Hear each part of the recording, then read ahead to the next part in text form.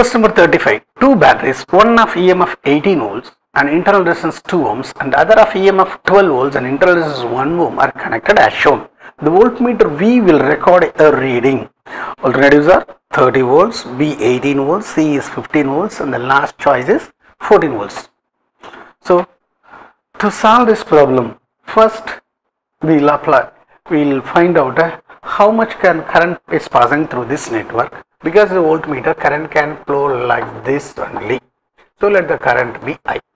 So if the current is flowing like this, now we can say it is a 2 ohms resistor, then I into 2 ohms plus the current is passing through the 1 ohm resistor, so I into 1 ohm should be equal to the difference between these two batteries, because in this battery current is flowing like this, in this battery current is flowing, so it is 18 minus 12, so we can say 3I is going to be equal to 18 minus 2, it's going to be 6, so I is going to be equal to 6 by 3, that is 2 ampere is the current flowing through this.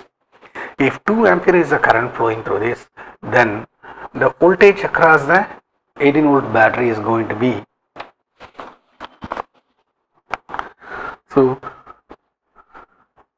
what is the voltage drop across the 18 volt battery? Voltage drop across the 18 volt battery is going to be the internal voltage drop of the 18 volt battery is going to be I into the internal resistance R. I is 2 ampere, that is 2, so 4 volt drop across this. So of the 18 volts, 4 volt will be dropped inside.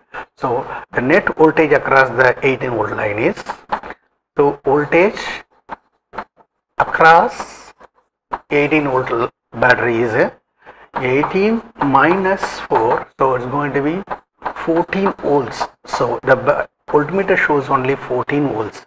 The answer is 14. D is the answer.